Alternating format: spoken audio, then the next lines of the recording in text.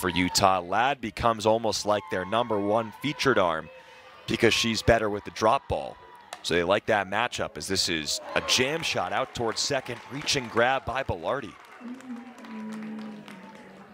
Hit her in fair territory.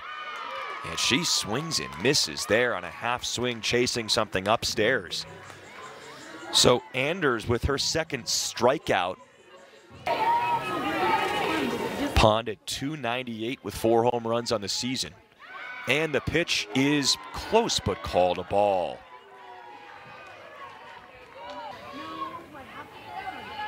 Bell went 2 for 3 with an RBI and a run scored in game 1. And this time it's a strike 3, another close call. The 0-2. In there. Strike 3 called, and Belardi goes down looking.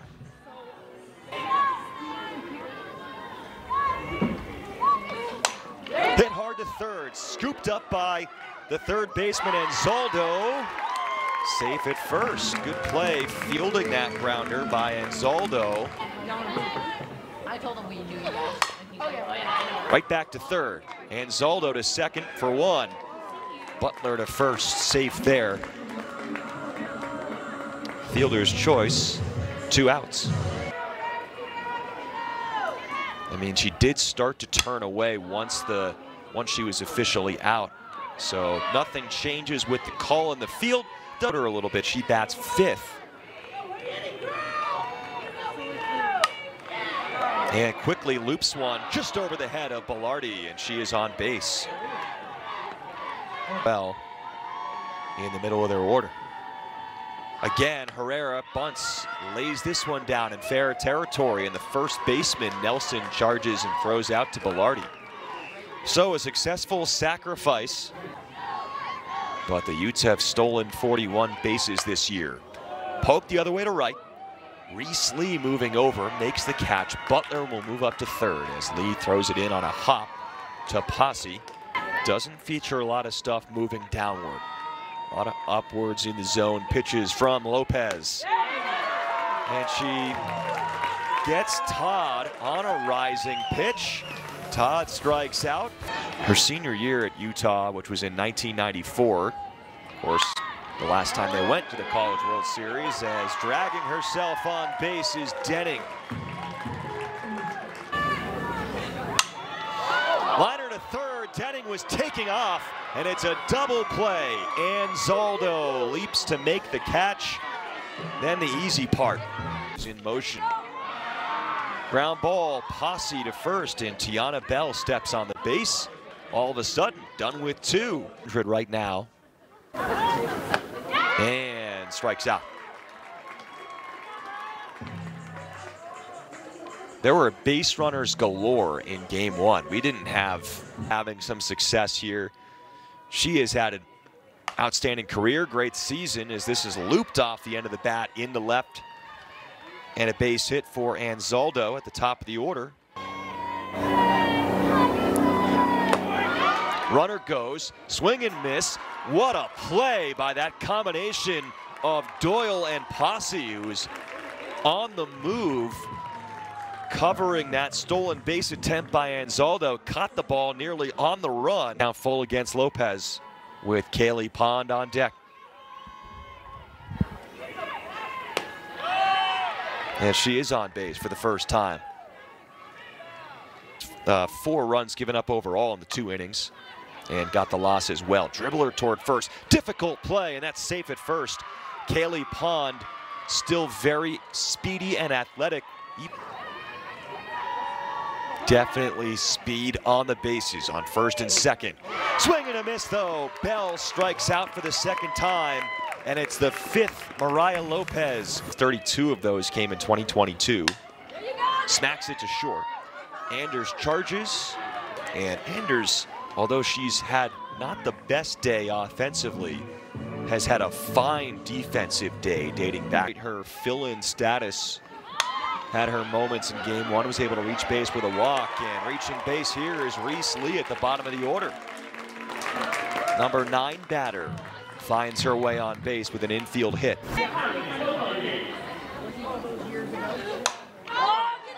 Belardi to left field, medium depth. Quickly the second out. So the first 3 innings of the game gave up 4 runs on 4 hits, as Nelson sends it right back out to left field, and Kaylee Pond records a couple of outs in a row.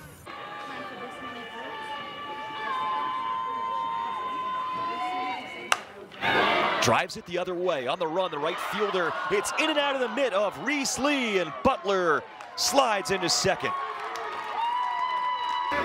3-2. Popped up in this swirling wind.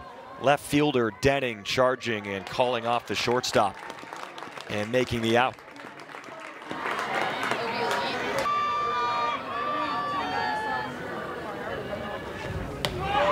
Up and over the mitt of Doyle, and with less than 2 outs, Butler advances. Quiroga gets a hold of it, sends it to left for a base hit. Cal is on the board, and it's 1-0. Oh. All right. Now I know. Raven out of the Sorcerer Gold Club team. Punched out. Lopez has been a regular starter all 4 years here at Utah.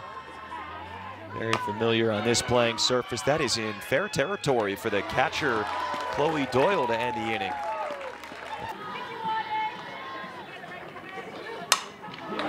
Abby Dayton to left, and just over the glove of Pond. Dayton on the move, turning quickly for third.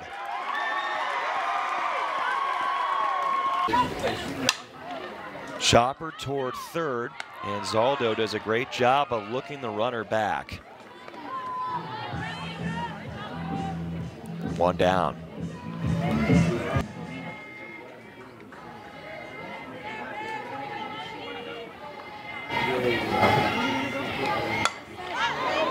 To second.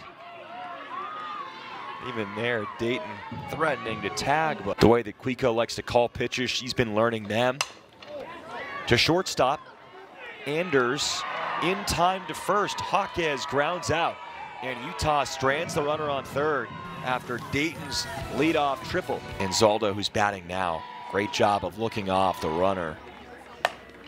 Slaps this to third. Anticipation, though, from Jimenez. And then Zaldo is thrown out. Called strike 3, so it doesn't matter. A pitch clock violation included. Lopez still striking players out. That's her 7th. Actually posted.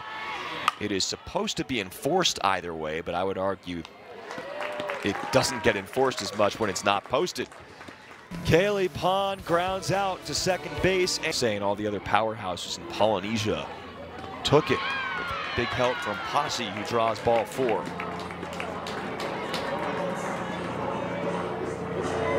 Strikeout to walk ratio, it's been really good today. That last walk was the first of her outing. Strike 3, throw down to first, close, but Sakai dives back in. Team. Lee chops to third, and Zaldo to first base, and even though the runner moves up, one of those, neither team is terribly upset there. Probably Cal 2 for 4 out of the leadoff spot. Throw to second, and a delayed steal, perfectly done by Sakai, baiting the throw from Lagi Quiroga. On third, puts extra pressure. Line drive to third, and Zaldo squeezes it and spikes it. Despite their 7-4 win, an error on the Cal side, some base running stuff, some wild pitches. This one lines softly but through into center field for Tiana Bell. Elon Butler to right field, relatively deep, but then Lee comes in a couple of steps. 3-2. Sharply to third, Jimenez bobbles it, throws on a hop to first. It gets away from Nelson. Everyone moves up more. Jimenez got a half step ahead of herself. Pops it up. This could be in play. Down the first base line, drifting back toward fair territory almost. Nelson keeping up with. Pops it up. Right fielder's got to take charge here, and Reese Lee does. I'm going to say, a missed opportunity.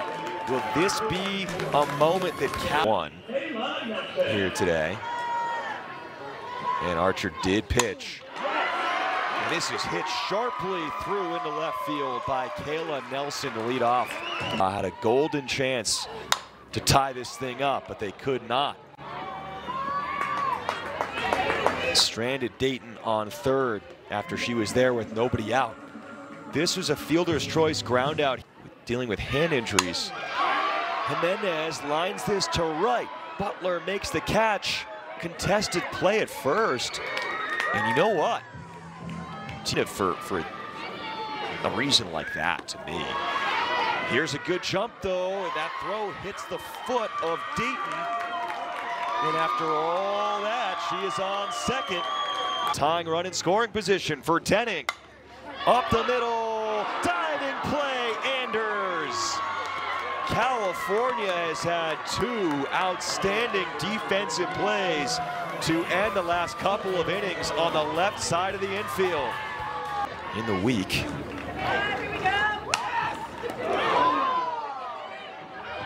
And by a step, it is Mika Lee reaching base, the number 9 hitter for Cal. Diving play by Anders against Denning in the 6th. Tough play, first baseman charging. Nelson throws to the second baseman covering, and that's...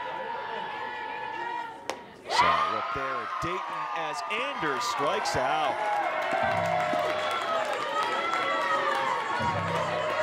Now, Pond the other way, off the mid of Jimenez, and she tags the bag. She's had actually several plays in this game where it's get this grip going a little bit. Liner the other way, Pond into Bell into right field for a base hit, and the run comes in to score. Mika Lee dives in, and the insurance run Cal was looking for, 2-0.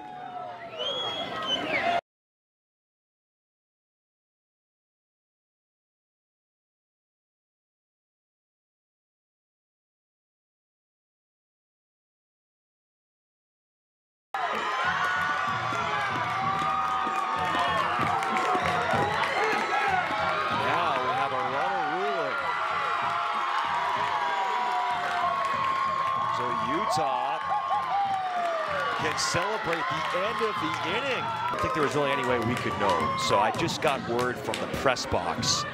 It's not anything to do with what occurred out there on this play, which was going to be a single and an RBI single. 2-1. This is going to be a tough play with English on it. Anzaldo throws it away, and a chance for Jaquez to advance to second.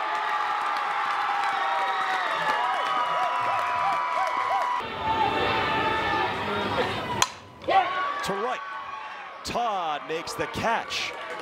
The pinch runner White moves up because it was so close. The 1-2, the third base, looking off the runner, throw to first. Nice play by Anzaldo, recovering from her error earlier in the inning. But Archer has to throw strikes here. You don't want to face. Wow, look at this, ball gets away. Throw out at the plate. The pinch runner White is thrown out by Quiroga. And what a tag by Archer. Close proximity throw. She had to put heat on it. Archer caught it, applied the tag, game over. Who only has 14 at-bats coming in up there. You have to take this risk. Really the only thing is looking back on it. She paused for half a second. Let's see the tag here.